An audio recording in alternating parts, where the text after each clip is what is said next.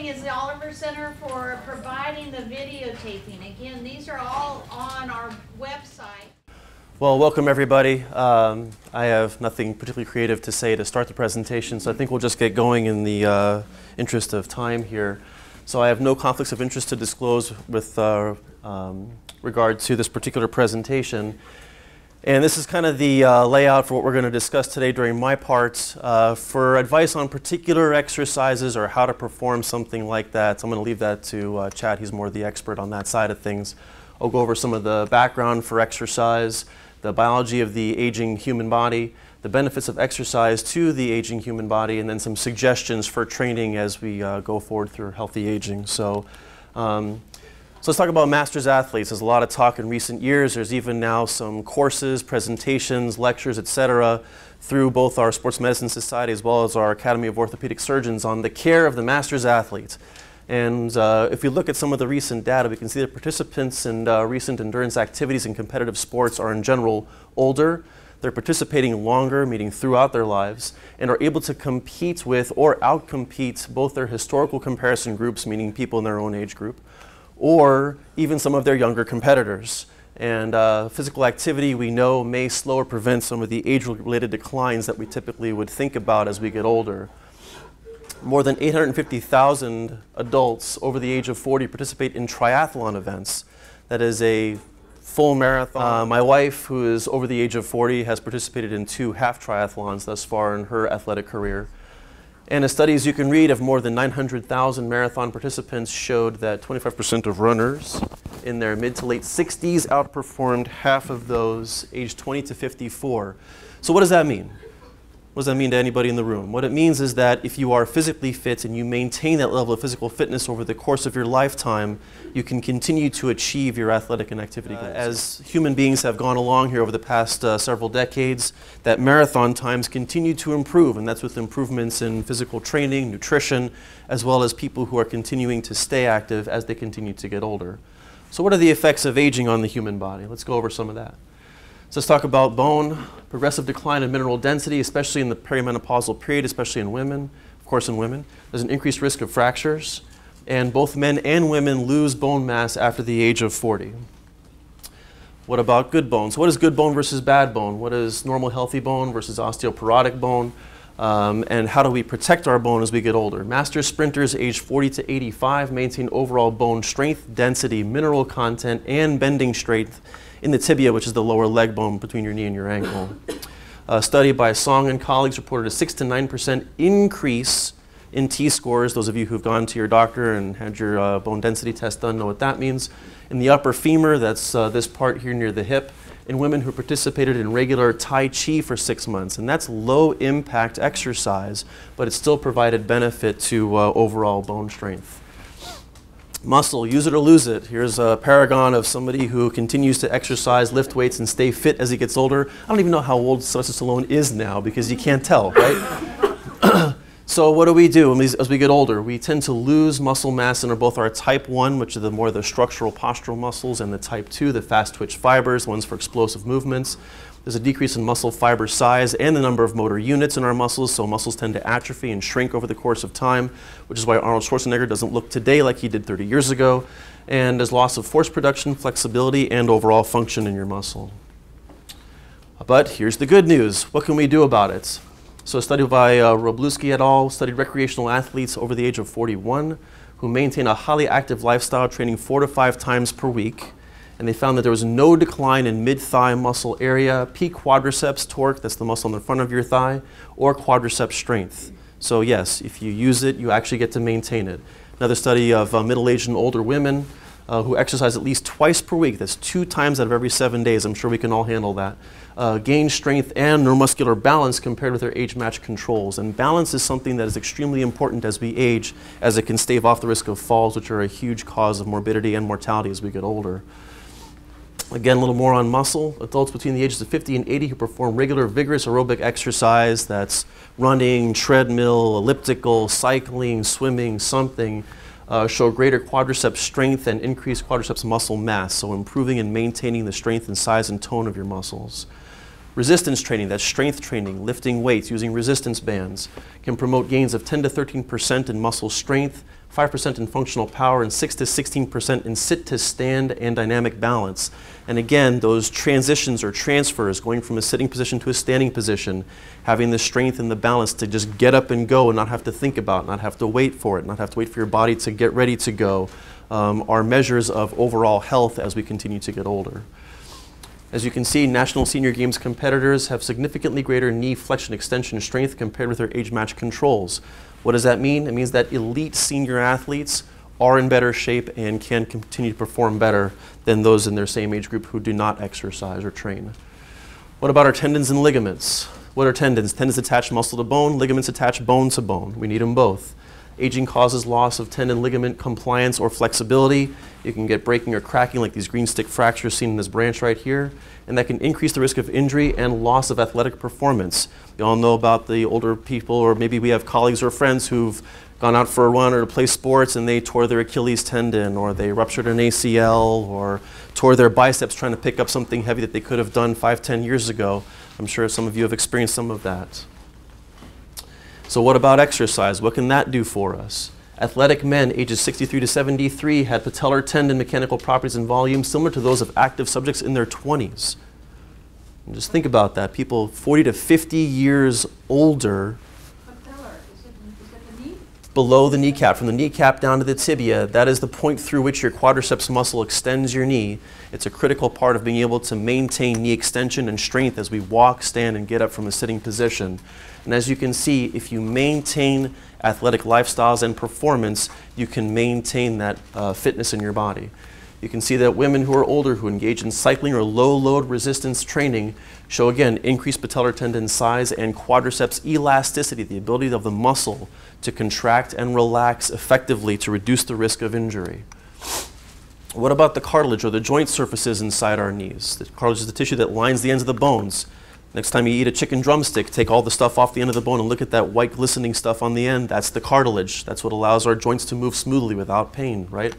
Older adults who exercise regularly, and you can see the variety of exercises that were named in the literature that I reviewed to put this together, maintain thicker knee cartilage. You can prevent or slow down the effects of arthritis as we age by maintaining a regular exercise lifestyle. And I think as it's noted here, you see a variety of exercises, and I think it is important to maintain a variety of exercises to reduce the risk of overuse injuries or repetitively doing the same thing to your body over and over again. All right, adults who increase their quadriceps muscle mass maintain greater kneecap cartilage over the course of time. The stronger the muscle, the better it protects the joints. So what about training regimens and suggestions? This is going to kind of dovetail into what Chad's going to go over with us today. What about weight training? The ability to increase muscle mass, lean muscle mass, and bone mass or density will occur with resistance training. You can decrease fat. Yes, you don't just have to run for days on end to try to reduce fat. If you combine running with resistance or weight training with some of the other things we're going to go through here in the next couple of slides, that improves overall physical fitness. It improves the shape of your body, your overall strength. Heavier weights and lower repetitions for trained adults provide better results. So only if you've been lifting weights over the course of time should you try to lift heavier weights with lower repetitions. That increases the size of the muscle, the strength of the muscle, the explosive power of the muscle.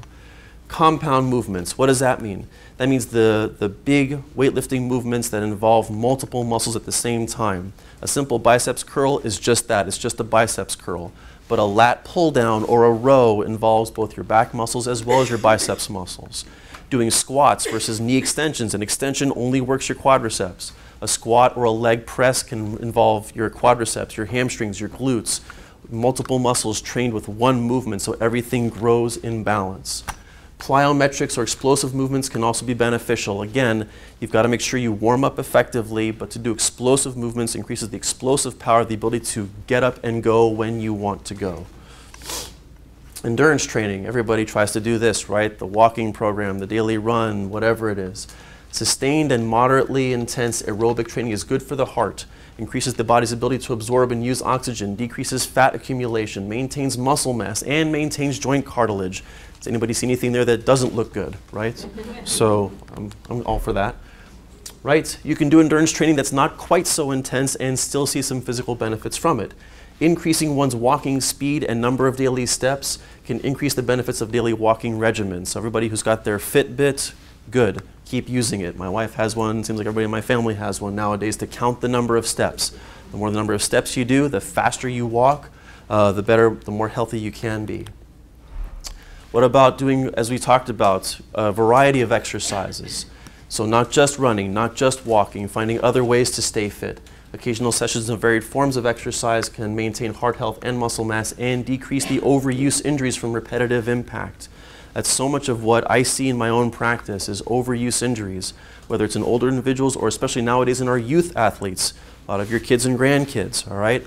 What are they doing? They play baseball 24/7, 365, and they pitch. That's all they do all year long. That is very bad, not only for the developing body, but for the adult body as well as the aging body. Throughout history, we never did that as people, right? You had to run away from a saber-toothed tiger and climb a tree and go swimming after something. Nowadays, because of sports, because of the influence of money and everything else in sports, people tend to focus on one particular activity, and it's not good for the human body.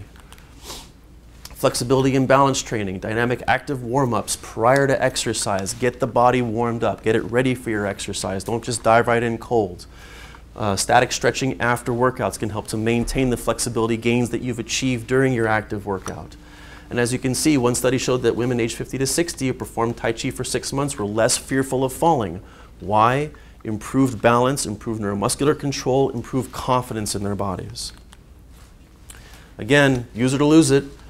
Older women who exercise 3 times or more per week with moderate intensity maintain muscle and bone strength. Very simple, right? What about nutrition? I wouldn't necessarily recommend this, but it was a funny slide just in case. All right, so what do we need? Protein, 1 to 1.5 grams per kilogram of body weight per day when you are actively exercising. What about carbs? Now, carbs are not all bad. We need carbs for energy. 6 to 8 grams per kilogram body weight per day. Again, it's capitalized when actively training, not when you're just sitting around watching TV or reading a book.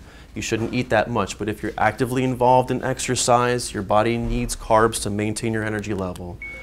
What about supplements? Exactly. So what about creatine? That's a very popular one amongst younger athletes, weightlifters, bodybuilders. It enables increase in longer work during exercise and augments muscle growth. When combined with increased protein intake, greater strength gains may be achieved, but it dehydrates the body, and the benefits of it in the older population are not really known yet. And human growth hormone, there's a lot of discussion about this. Is it used by pro athletes? Some kids want it because they think it'll make them grow bigger so they can be better in high school sports and get that college scholarship they really want to play football or whatever it is.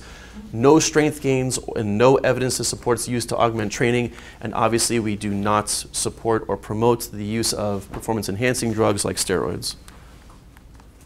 Finally, a little talk about arthritis. So moderate intensity aerobic exercise effectively maintains cartilage compliance and does not increase the risk of knee arthritis. Notice the not. Moderate intensity aerobic exercise.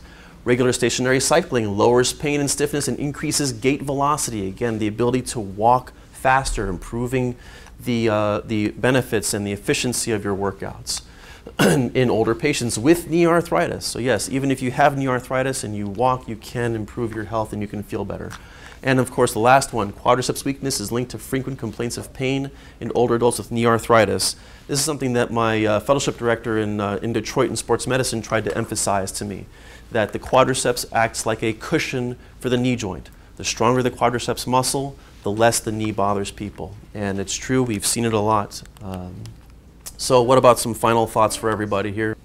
So a lot of the data is based on people with older folks with knee arthritis, hip arthritis, and in terms of physical activity, the ability to get up and walk, the ability to prevent falls, and the associated morbidity, loss of independence, loss of life that can come from that. A lot of that is based around, it's not just the knee joint itself, it's the muscles that support and surround the knee. And the quadriceps is considered to be the most important muscle. It's the most powerful muscle group in the body.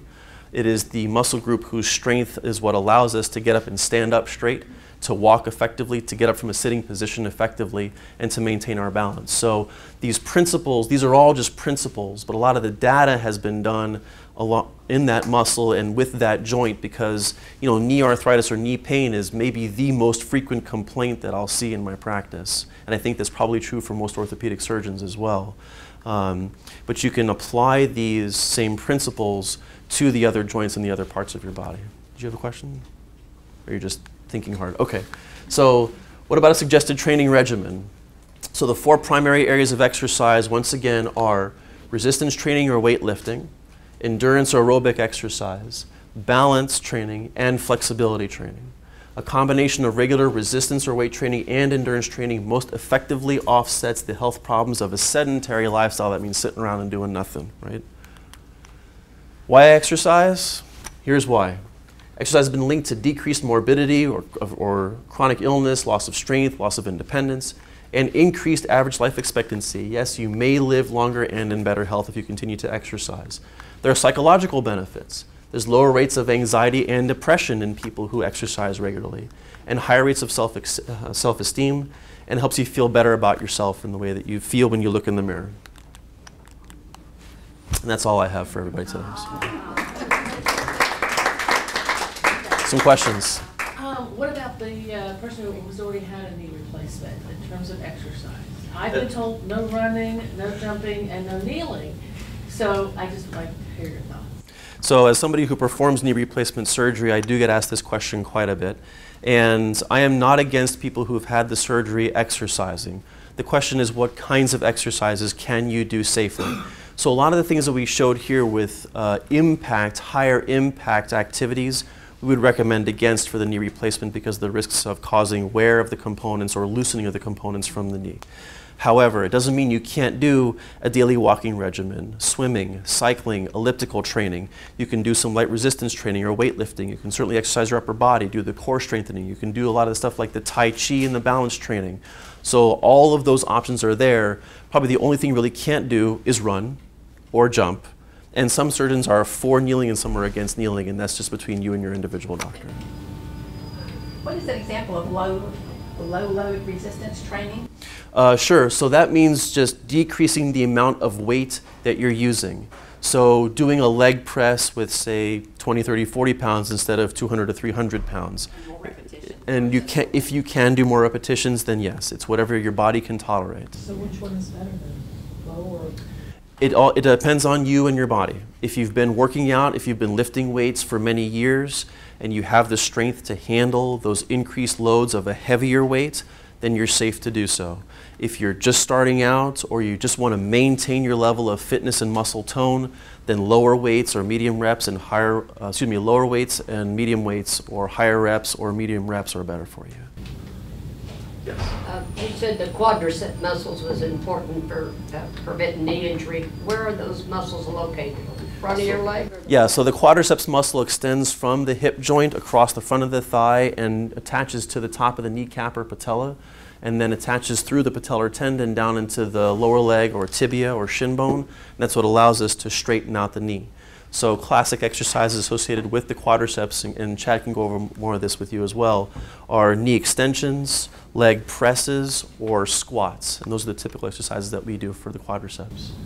Sorry to ask too many questions. That's okay. I see only women here, meaning that we have more time to come here, or do men need it less? They stay longer in shape. Sorry for... I think Dr. Muir can probably talk to that, but I think the program is mainly directed towards women. Is that true? Or? Well, we like to include men as well, but most of the topics are aimed in that direction. Men don't need it less.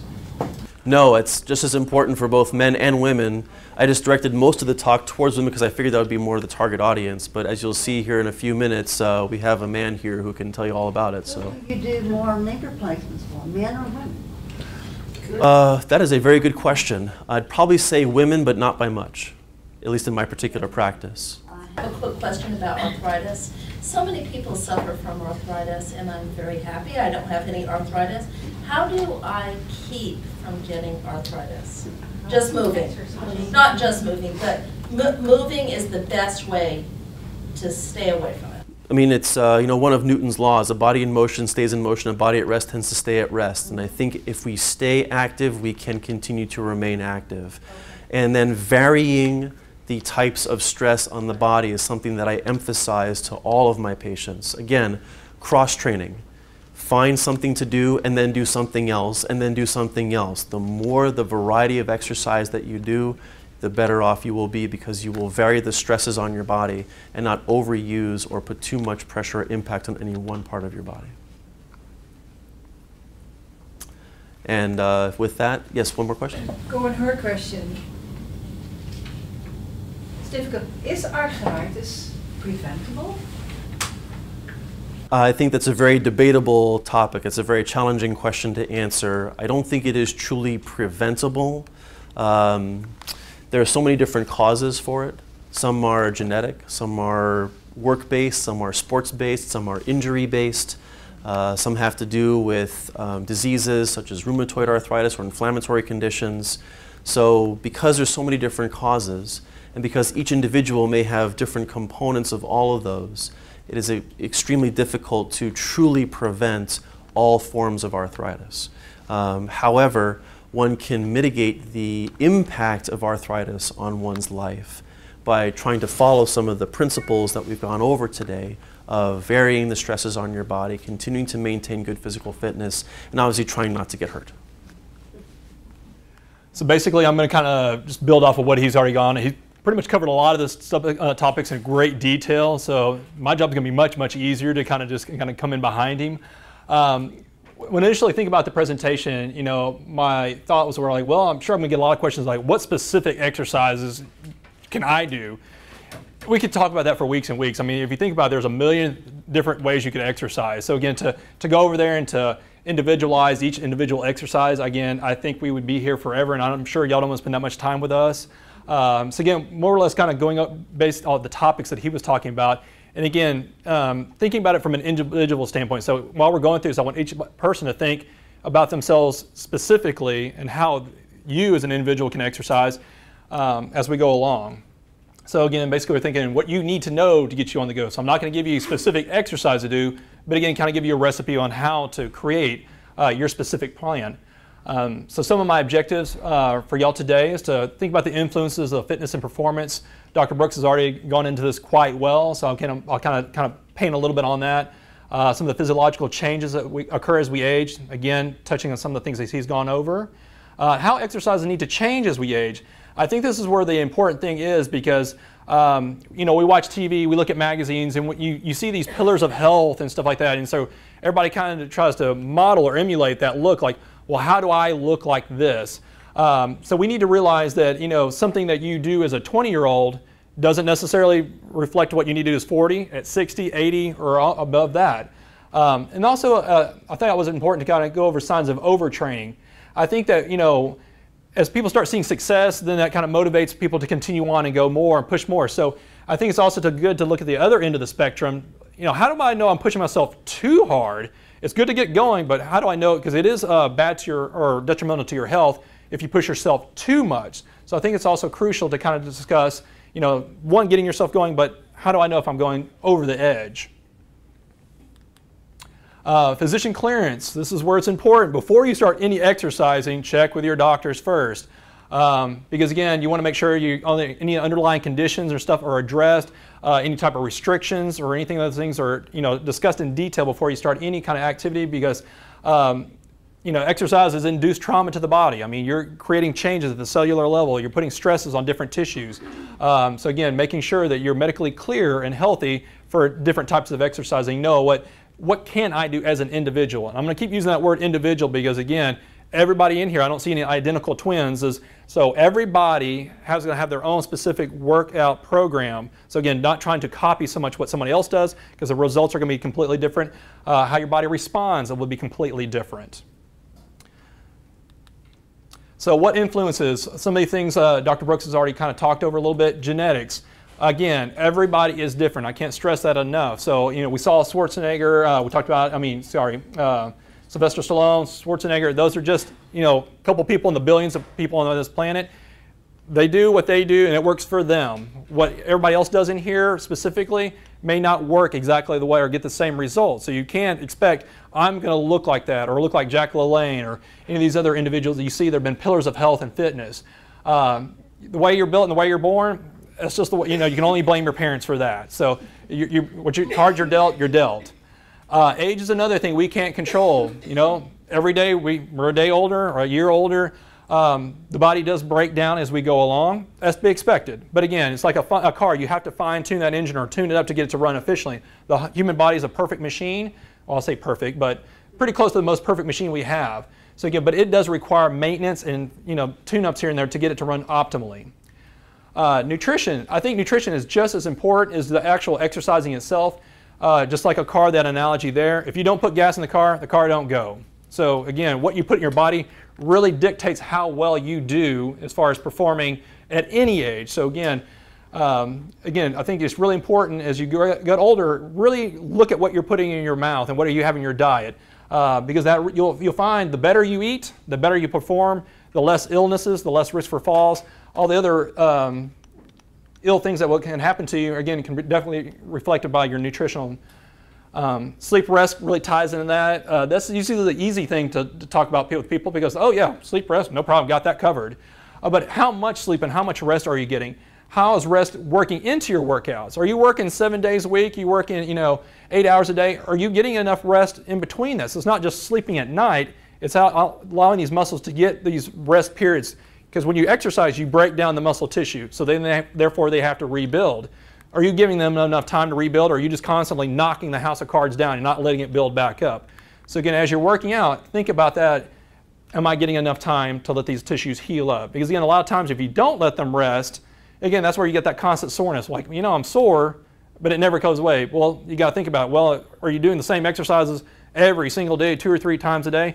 That's where Dr. Brooks is talking about a little variation. If you're working upper body, maybe next time to go to your lower body. Again, giving those tissues time to recover and rest. Proper training. I think this is also good because again, we're creatures of habit, and again, we like to talk to other individuals and stuff, and they always come up with these good ideas. You see these fads on TV right now. Everybody loves CrossFit, so everybody goes out and does CrossFit. So again, there's people that have done, masters athletes. There's expert trainers that they could probably get away with that, jumping into that. But what about the individual that has never exercised and they're saying, hey, CrossFit makes you look good, so why don't I do CrossFit? Again, there's 2 different skill levels going on there. So again, I think proper training goes into actual proper technique of the exercise, knowing exercises are good for you, and knowing how to perform those techniques properly is just as good as going out there and actually doing the exercises. Sorry, the picture's a little bit fuzzy, but again, kind of talking about genetics. Again, all individuals are different, and therefore a routine should be designed specifically to your needs. So if somebody's like, well, I'm having trouble getting out of a chair and I have a weaker lower extremity or the legs are weaker. I mean, thinking about exercise to work those areas. You were talking about your shoulder. If having trouble putting dishes away, or how do you specifically get a routine for your shoulder, for your arm? So looking at what your specific needs are. I go into Walmart and I can't go do the 3-hour shopping spree like I used to go at Walmart. So maybe I can only make 1 or 2 passes. So again, I don't have the endurance, the stamina I used to have. So, okay, my specific needs, I need more endurance. So what exercises are going to influence that? So again, thinking about your needs. Sometimes with my patients, I like to have them kind of write down a little journal and think about things that they go through their day. What kind of specific problems are you having? Is it getting out of the tub? Is it, walking around Walmart? Thinking about those things that you have issues doing, and then trying to find exercises that specifically hit those needs, and then targeting that. Yes, ma'am. What about reaching the very top shelf of something when you're this short? Is that Well, exercise can help with that, but again, genetically, again, you're only so tall. But again, I tell my patients, Ask me or so, but again, it comes to it's like working smarter, not harder. So again, using other things, a step stool, somebody to help you out. So again, not torturing yourself to go beyond your physical means, but again, but then again, maybe getting somebody to move those things to lower shelves and stuff to get them within your reach, so you're not again putting yourself at risk for an injury. But again, maybe moving heavier things or something that's more attainable to you. But again, working smarter, not harder, again, it keeps you from getting hurt. So again, just realize that everybody is specifically different. So, exercising, if somebody does, squats, the results are going to be completely different. So realizing if my friend here does this exercise, and if I do the same exact thing, I'm going to get the same results. Not going to happen. So again, I stress that individual specific needs, everybody's different. Age, we kind of talked about, the body is aging, but again, peak performance physically is usually between the ages of 25, 35. Everybody's going to have a general decline, 2% per year, until the age of 80. This can actually, doesn't mean 80 or you're done. This can go on beyond that. I've had patients in their 90s that could run circles around me. Matter of fact, I had a guy that he was 96 years old, and he twisted his knee because when he was on vacation, he was going up and down the Coliseum in Rome. For exercise, he was just going up and down the steps, fast walking. And of course, they're probably not the best steps. He twisted his knee, so he ended up coming to rehab. And he was like, hey, I got another trip coming up. We need to get this thing moving. So it was like, no problem. And again, I couldn't tire the man out as hard as I tried. So again, that was something, man, I wish I could do that at 96, or if I even lived to 96. But the fact that he was, it was amazing. But again, the trick when you get older is, again, now you have to get your brain involved in this. So again, planning out specifically how you're doing things. So, when we're all teenagers and stuff, we kind of go and do it. We don't think about the repercussions things. We just go out and play until it's still dark, till your parents are yelling at you to come back in. But again, now you have to start kind of thinking about what and planning out better, like getting the mental preparation. Okay, what do I need to do? How's this going to look? Think about it critically, because again, the mental preparation actually helps improve performance. So again, as you see some of these athletes, thinking in recent years, like Michael Jordan, when he got into his later 30s and up into 40s, he wasn't dunking on everybody like he was when he was in 20s. His game changed a little bit. He was more of a post-up guy, trying to outthink his opponents, because he was twice the age. So again, physically he couldn't keep up, but again, he could outsmart them and think about doing things a different way. So again, thinking about if you're going to the gym, don't try to keep up with people that are older, shorter, taller, bigger, faster, younger. Work against what do I need to do, thinking about how do I need to prepare against things. And again, thinking it out ahead of time, I think helps you get a better performance. Again, more age, and Dr. Brooks kind of went over this in a little bit detail. The physiological things that we can't really change, they're going to happen, but again, the rate of change or how the detrimental they are to you, these things can be influenced. Tissue elasticity, decrease in flexibility, cardiac output, muscle strength and power, decrease in bone density, especially in females, and then decline in rate of tissue repair. Nutrition. Improper nutrition decreases your strength and endurance. Again, you need that fuel, that high octane fuel. If you're putting sludge in your body, you're not going to perform very well. I'm sure any of us have eaten, overeaten or eaten just trash. You just don't feel great afterwards. But if you eat real good, you kind of have that natural pep in your step. Again, the better quality of the food you put in, the better you're going to perform. So again, bad fuel or food, poor performance. So again, not thinking performance in the terms of going out and running a 40-yard dash or playing in a sport, but again, just walking around, using Walmart again. Days that you feel good, you'll do better. Days are not so good, and we've all had those bad days, you won't perform. So it doesn't have to be in an athletic performance arena, but again, just normal getting up and walking around during the day. Hydration. I see this a lot because I've been guilty of this as well. Water, your body is 60% water on average anyway. If you don't put water in your body, you don't do very well. Dehydration is a quick way of having decrease in performance. And I know a lot of people, as they get along, well, I'm busy on this. Did you drink water now? Well, and they grab sodas or this or that. So again, I think if we can just find ways to put water in your diet, I think that'll help out a lot. Because you see, it doesn't take much. A 2% decline in water intake, you're automatically dehydrated. And so as we get older, if you start thinking about the illnesses and things that can come out of that, again, that's one of the quick fixes is, again, just make sure you drink plenty of fluids. And so kind of going off, he was talking about protein and carbohydrates, and I think this is an interesting thing that I saw in a study recently, that even individuals in their 80s and 90s, the tissue rate of repair is, slows down a little bit. But again, I think they were showing that it's not more or less because of the rate of tissue, it doesn't have the potential to build up, but again, it's looking at the diet, because they were saying as we age, we have a less of the protein synthesis sensitivity to the food itself. So whereas you have when you're younger, your body pretty much sees food, hey, you build up muscle and things like that. But as we get older, it takes a little bit more to kind of get that thing, the system jump started a little bit. So it's your body's sensitivity to the actual the nutrients that kind of is a requirement. So it's not, oh well, you know, I'm 80 or I'm 90, I can't build the muscle up there. And well, you know, maybe I don't say you have to eat like a T-bone steak or anything every day, but again, just realizing that again, whatever you ate when you were younger necessarily doesn't need to apply when you're older. So again, you have to take a little bit more of the intake. So sometimes that can relate into supplements, but I'll kind of talk about that later. But again, going back into nutrition, your body is just not as sensitive. Just like your changes in temperature, the way we see things, we hear, your senses are changes as we get older. But the same thing is the way you even absorb food changes as we get older. So you have to adapt your diet to that. Supplements. He talked about the creatine, the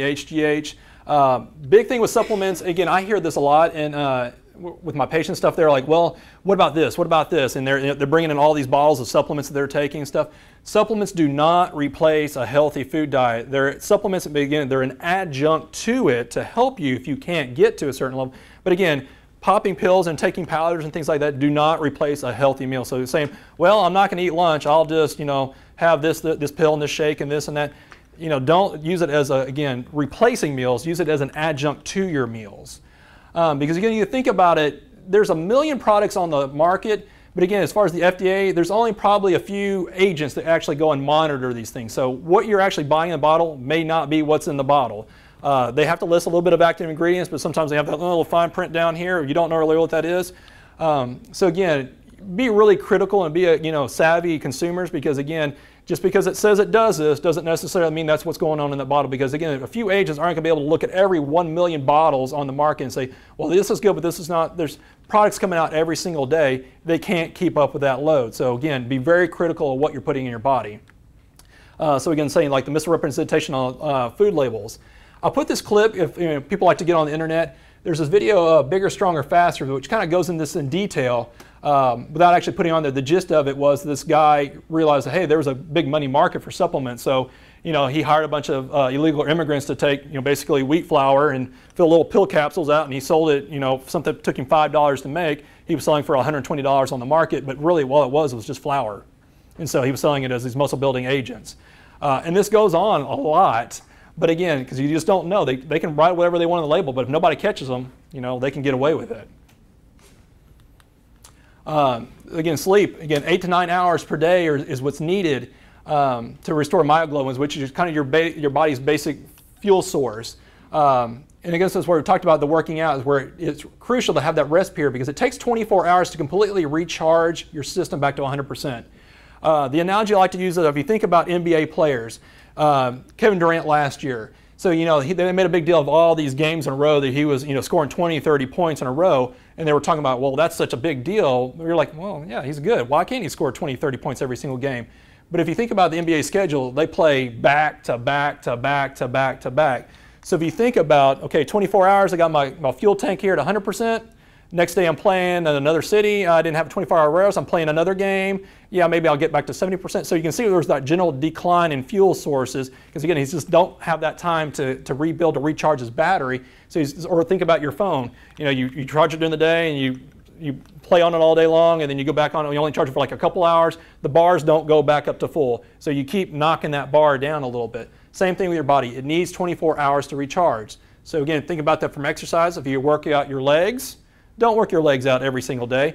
Go to your upper body or work something else out. Give those muscle groups time to recover. Focus on something else to let them work while the other ones are healing up. Okay, does that make sense? Okay, because I think that's really crucial, because a lot of people, well, if I just work out more, no, because you're really kind of working against yourself. Are you talking more about weight training when you say that? Because if you could ride a bicycle every day, that's not the same kind of intense workout as weightlifting. Very true, but again, it also depends on you as an individual and what your activity tolerance is too. Because again, I hate to use Lance Armstrong, but Lance Armstrong would probably ride his bike, so his body was conditioned to that. So if you're an individual coming into, say, a workout for the first time, I probably wouldn't jump on there and do 20, 30 minutes of biking every single day or back to back. Let you see how your body responds, because again, there's probably going to be that onset of soreness in the muscle because they are getting used. So again, you may not have to load it up like you would initially. Masters athletes and Olympian stuff, they can get away because their body's conditioned because they've been doing it for years and years. So individuals that don't get in there, so again, you might have to give yourself, okay, I'm going to do biking this one day, maybe I'll go walking here, maybe I'll go swimming. So again, still taxing the cardiovascular system, but maybe finding a different way of doing it so those muscles can have a way of resting or changing the way they function. So again, they're not doing the same repetitive motion, which causes injury, which sends you to Dr. Brooks. Or again, you're just so sore, I just don't want to move, and then you have that mentality is like, wow, exercise really does not feel good because I'm hurting so bad and I never get over the soreness, so therefore you just don't want to exercise and you kind of shoot yourself down. Proper training, again, we kind of talked about that in detail. As far as skill level, if you're starting a program, learn how to exercise, do the research, don't just jump into a high-level CrossFit, Olympic-style exercise routine. Learn the technique, the selection of the exercise, the work volume, and then periodization, basically like meanings, it's like planning out your week. I'm going to do legs one day, I'm going to do upper body Tuesday. Writing out a calendar or journal and planning out how you're going to attack this versus doing the same thing over and over again. Listen to your body. No pain, no gain is not necessarily a good thing. Give yourself time to recover. Focus on the topics that Dr. Brooks kind of initiated. Exercise can improve performance at any age. Overtraining, here's a couple of things that you start kind of noticing that even with overtraining, you can impair system function, get sick, and develop infections and emotional and sleep disturbances from overworking. So again, it's good to get you healthy, but if you push yourself too far, you can actually go back the other direction too. So again, realizing if you start feeling these things, again, you're probably pushing yourself too much. So again, change the way you do it, change your calendar to avoid that. Which again, what we're talking about here, the periodization, again, writing a calendar for training, look at your work volumes, how sore do I get after working out, giving yourself time to get those tissues to respond. And again, it's not bad to take a vacation. So some people are like, well, I haven't been to the gym in 3 days. That's okay. Your body sometimes needs a break, just like you need to get away from your job sometimes. Sometimes you need to get away from exercise for a little bit. Let your body kind of take in all this new change. So in summary, fitness is important. Here's some of the influences that affect performance as we age. Properly designed fitness programs can maximize function at any age. Be realistic with your fitness goals. Again, not everybody's going to be Mr. or Mrs. Olympia. So again, work what's good for you as an individual. Overtraining is not a good thing. Questions? Sorry, I know I ripped kind of fast through that last little bit. Everyone just stay seated for one moment. We have, I think, a very special treat today. It is my honor and pleasure to introduce a patient of both mine and Chad's, Professor Andre Landry.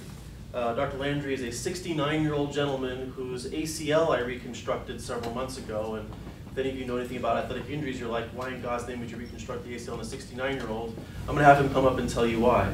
A little bit about Dr. Landry. He's a graduate of Texas A&M University in Galveston. He was a professor there for about 40 years. Where he trained a number of people in the study of fisheries and sea turtles. He has been author or co-author on 100 scientific articles. And he's married to his sweetheart of 48 years and has several children and grandchildren of whom he is very proud. And again, I'd like to bring up Dr. Andre Landry, please.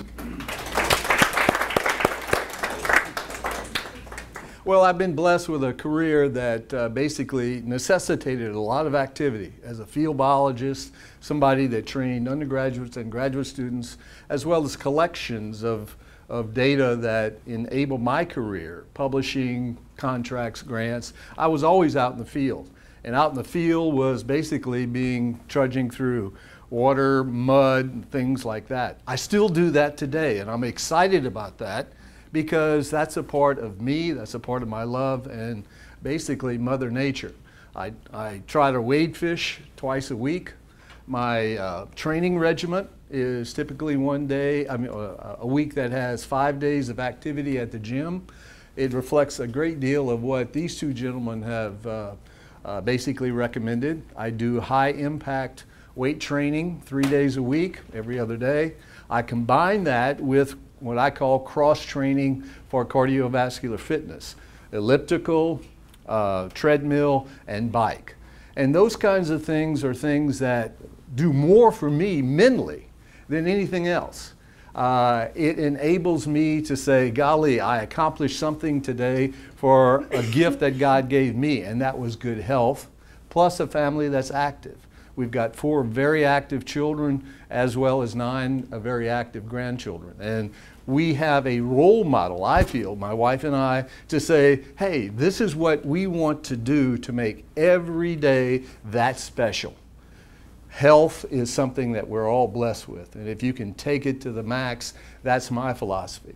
One of the things that certainly I've enjoyed, particularly from the standpoint of being with Dr. Brooks, is his enthusiasm for pushing the body. Now that doesn't mean there are limits. You establish your own limits, just like Chad said. But I always look for a limit that basically is a goal every day. When I work with Chad or with Kat, it's basically, in a rehab situation that is, I look for pushing that limit a little bit more because I feel that that's going to give me a little bit more for tomorrow if God gives me tomorrow. My injuries, I've had 2 knee surgeries this year, one an ACL and another meniscus. The ACL was a skiing injury, the ACL was a fishing injury. But that didn't stop me. I've had 2 shoulder reconstructions, replacements, and that has not stopped me from high impact weightlifting. I've had 2 pacemaker implants. That has not stopped me.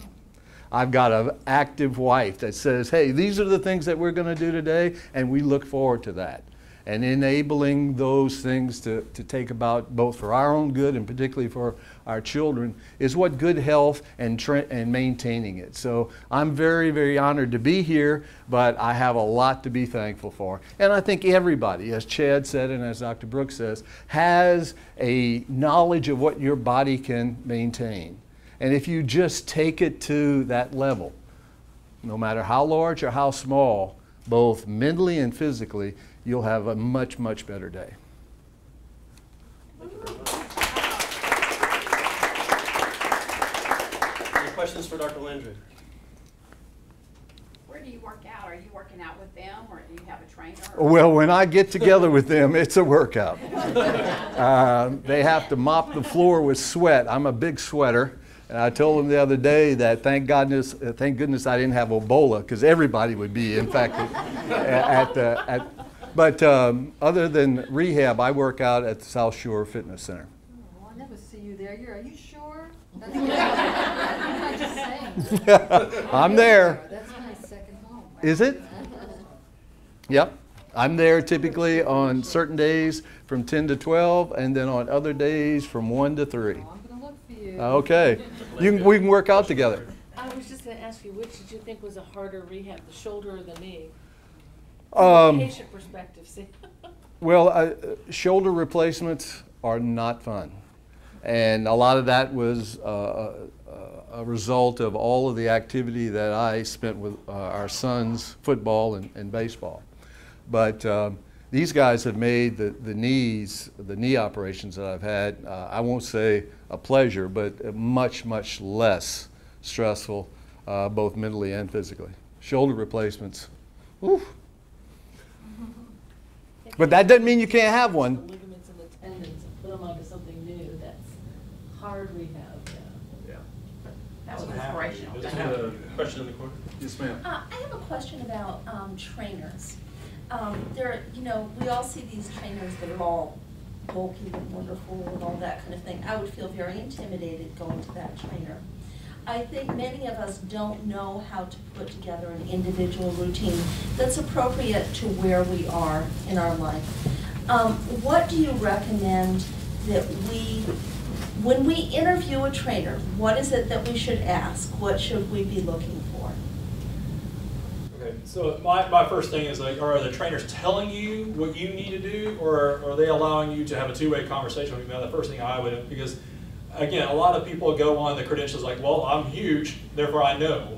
And again, they just do what they do and it works for them, but what they do may not work for you. So, if the individual is kind of dictating, okay, you're pretty much a passive component in the interviews process, and they're telling you, okay, we're going to do this, we're going to do this, we're going to put on this much muscle, we're going to burn this much fat, and they're pretty much just laying it out there and you're not really getting any input, I would say that's a bad recipe for disaster. Because they're not learning about you. I mean, what are your needs? What do you want? What are you having trouble doing? What about your medical history? What kind of things do they need to be aware of? So again, I think it needs to be a two-way street. So, you know, looking at them as from a background standpoint, what are their credentials? Are they just, okay, I'm a gym rat, or do they actually have, you know, a background in academics so they've learned and studied their craft? Or again, they just relying on, hey, I did this and so this will work for everybody else. But again, I think there needs to be a two-way street, because again, you need to buy into, you need to have a contract with that individual, not just have them yell and bark at you and tell you what you need to do. Because again, you're an active component. Dr. And Lindsay, do you like the idea of people going to a trainer to get that basic recipe? it depends on the trainer. It really is. Just like anybody, there's bad doctors, there's bad therapists, there's bad trainers. So I think you need to do your background check. So if they're good, I have no problem with it. Because again, I'd rather you be doing something than nothing at all. But at the same time, I don't want you doing things that are going to be detrimental or cause you to be worse in rehab or cause you to end up seeing Dr. Brooks. So again, picking, you know, you got to interview these individuals and again, finding out what they're about and how it's going to work for you individually. Dr. Landry, one quick question for you on that. Because prior to meeting us because of your injuries, did you speak with a professional about how to design your workout program? Is it something you just developed on your own over the years? Did you do your own research? How did you come about doing your own cross-training, weightlifting program, etc.?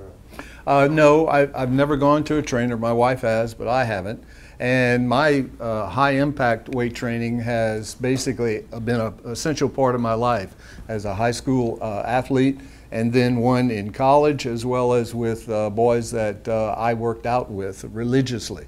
I'm a lot less built now than I was back then, but that's not important to me. What's important to me is pushing the limits with regard to different muscle groups, particularly the compound exercises, working the back and, for instance, the biceps as Dr. Brooks. But I would say if you need a trainer, get one. They will bring you along, just as the rehab people have taken me along.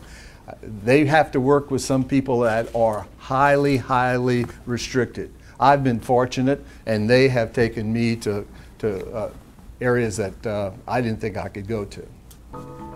UTMB Health, working together to work wonders.